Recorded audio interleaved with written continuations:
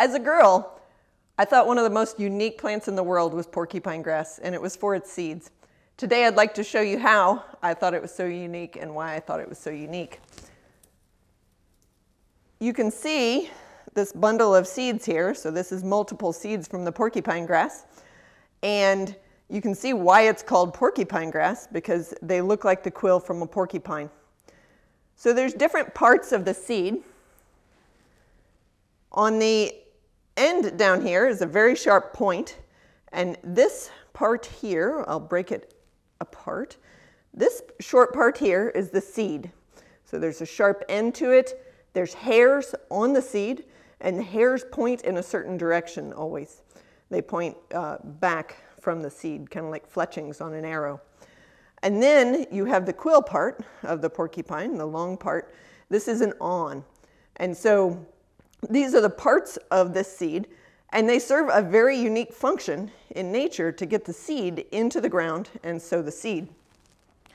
So when you have your seed and it falls off of the plant,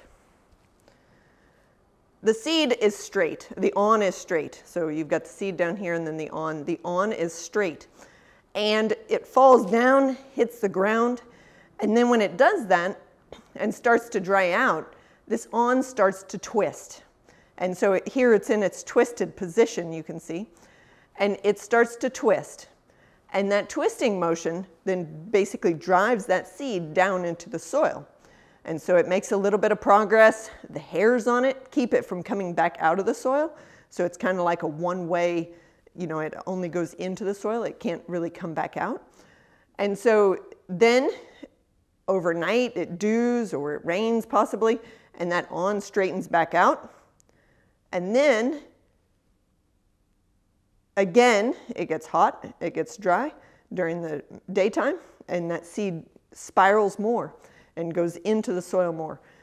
Some of them can work their way into the soil 3 or 4 inches due to the spiraling action of this awn.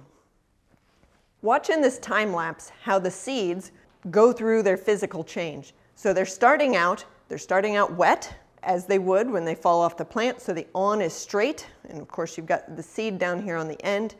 And then as the seeds begin to dry out, that awn begins to twist, and it also bends. And so you have like this corkscrew that is basically working, drilling that seed down into the soil. So as a girl, I thought this was such a fun plant when I would walk the prairies with my folks and learn the plants, and I just really enjoyed it. And it was kind of fun when we saw a good stand of it again this year. We were able to harvest it. And so we have it again for sale, and we haven't had it for a number of years.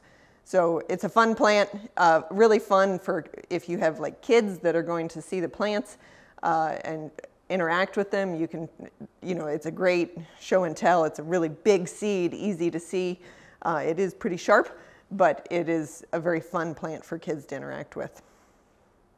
I'm Elizabeth with Hamilton Native Outpost. If you have any questions or comments, leave them below.